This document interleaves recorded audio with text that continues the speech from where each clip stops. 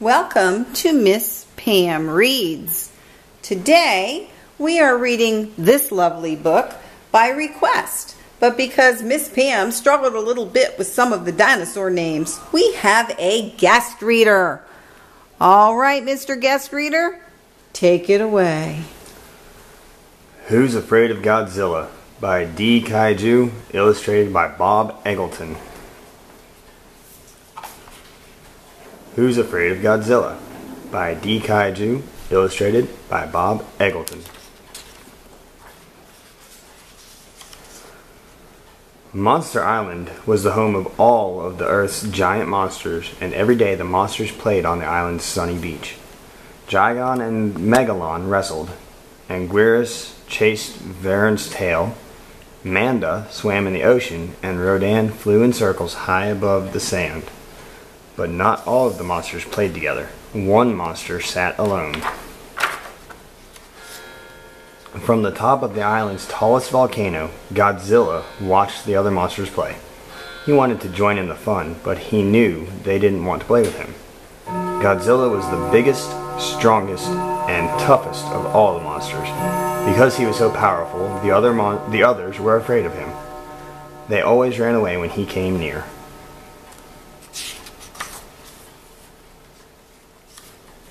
One day, the monsters were having so much fun that Godzilla couldn't stop himself. He just had to join them. He jumped to his feet and ran down the side of the volcano, roaring with excitement. His howls echoed across Monster Island, shaking the palm trees and frightening the birds that lived in them. "Here comes Godzilla!" Anguirus cried. "Run!" Varen bellowed as he spread his arms and legs and took off into the sky. Manda hissed a warning, then ducked beneath the waves. Baragon dug a hole and jumped inside. Gigon and Megalon stopped wrestling and ran into the jungle to hide. By the time Godzilla got to the beach, the monsters were gone. "All I wanted to do was play with them," Godzilla cried angrily. He stomped his foot and roared, "If I can't make friends on Monster Island, then I'll go somewhere else." Godzilla jumped into the ocean and disappeared beneath the waves. When the other monsters returned to the beach, they wondered where Godzilla was going. Some of them felt bad because he was leaving, but a few were happy, especially Gigon and Megalon. Now they were the toughest monsters on Monster Island.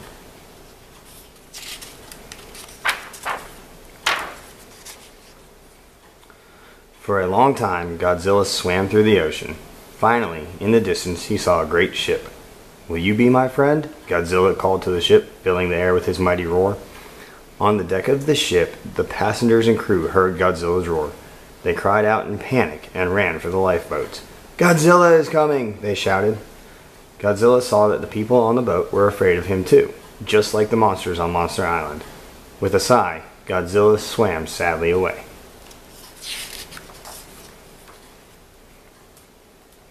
Godzilla swam and swam through the ocean waves. Finally, he came to a great city filled with tall skyscrapers and lots of people. Maybe he would find a friend here. But when Godzilla climbed onto the shore, sirens began to blare. Tanks and airplanes came to chase him away. He howled in surprise as cannons were fired at him. The weapons could not hurt the mighty Godzilla, but he knew he was not wanted, so he turned and headed back into the ocean.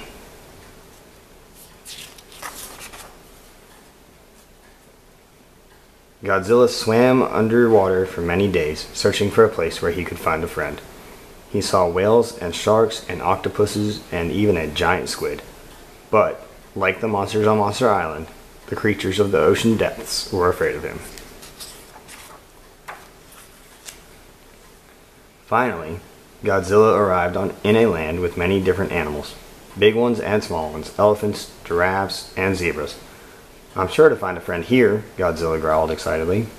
But when he came ashore, all the animals ran away in a dusty stampede.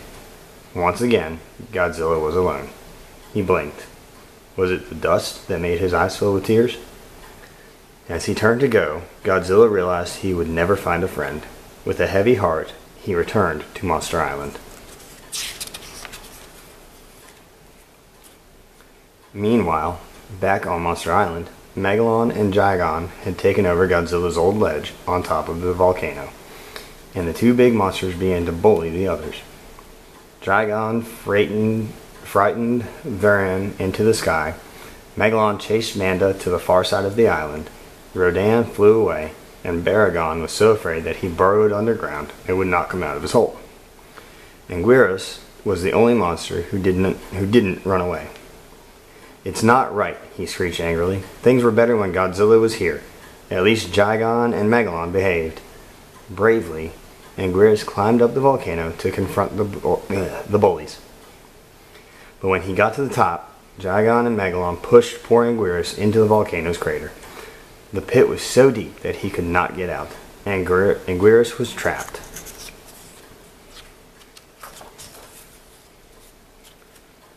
Suddenly, a mighty roar made Gigon and Megalon jump in surprise.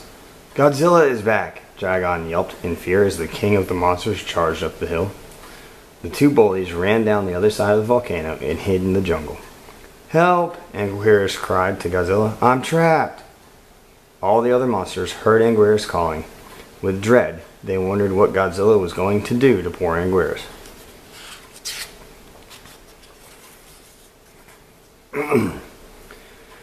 To everyone's surprise, Godzilla stood quietly for a moment.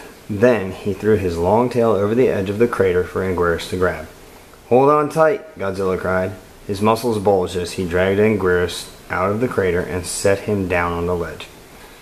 Anguirus had never before been this close to the mighty king of the monsters.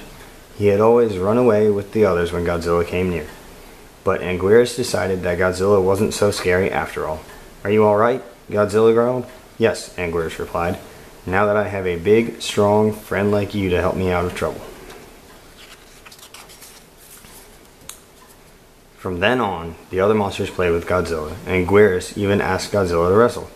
When Gigon and Megalon crept out of the jungle, they gasped, "Anguirus, aren't you afraid?" "Nah," he replied. "Who's afraid of Godzilla?" The end. Well, thank you. Big shout out to Sean's daddy for reading Who's Afraid of Godzilla on Miss Pam Reads.